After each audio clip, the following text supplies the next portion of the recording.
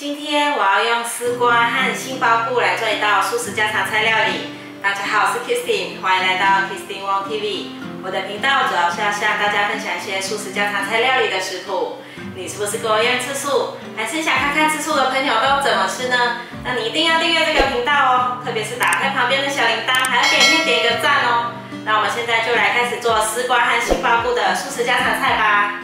准备600克的丝瓜。这颗丝瓜看起来好新鲜哦，也很嫩。我们来先把它削皮，削完皮后我已经把它洗干净了。现在把头尾去掉，从中间切开，这里再切对半，再来切成片，大约0.5公分的厚度。把丝瓜放入盘中。我们准备一些杏鲍菇，我这里的分量是80克，把它剥成丝。把杏鲍菇放入盘中。准备1块新鲜的豆包，把它对半切，再叠上来，切成细丝。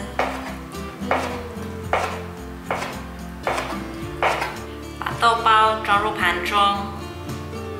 红萝卜今天的分量我不会用到太多，因为是配色用的。我削这一点点下来，用这一小部分就可以了。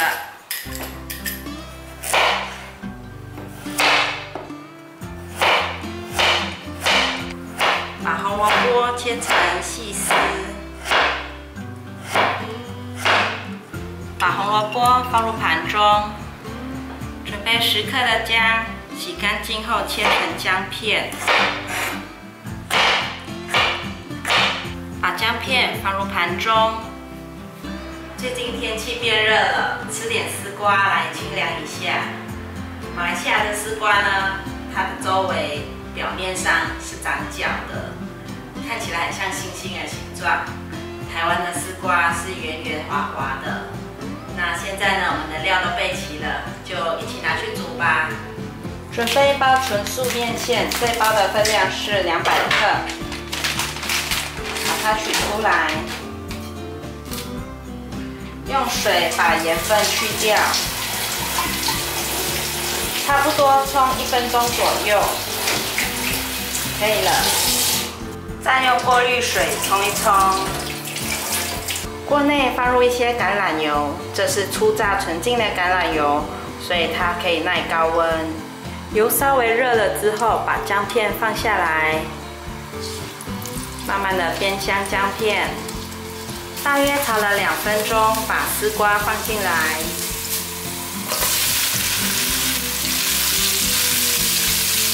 丝瓜大约炒了2分钟左右，可以放一些盐巴。放1茶匙的盐巴，再来一些水，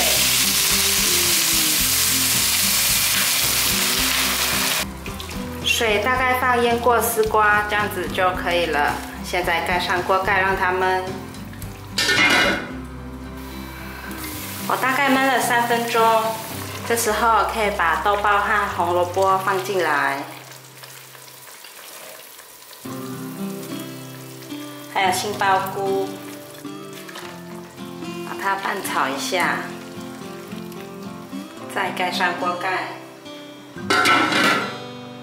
我大概焖了5分钟左右，哇，这颜色好漂亮哦！这时候可以把面线放进来了。我们可以用筷子将面线拨开，用伞。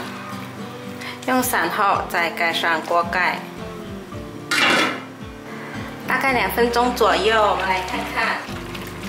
哇，好香哦！这时候可以来试吃看看。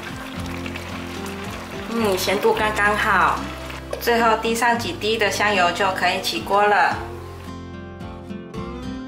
哇，清凉的丝瓜面线完成了，颜色翠绿的丝瓜好清甜啊！选丝瓜千万不要选太软的哦，那样的丝瓜就是过熟了，口感会不好吃，要摸起来有点硬度的，但也不能太硬。很多年前我还买过丝瓜切开来里面像菜瓜布一样，硬硬的粗纤维完全不能入口，所以挑丝瓜是一门学问哦。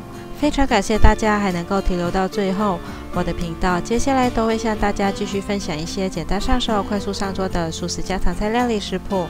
如果你有兴趣的话，那就立即订阅这个频道，打开旁边的小铃铛，还要给影片点个赞哦。我们下一集见，拜拜。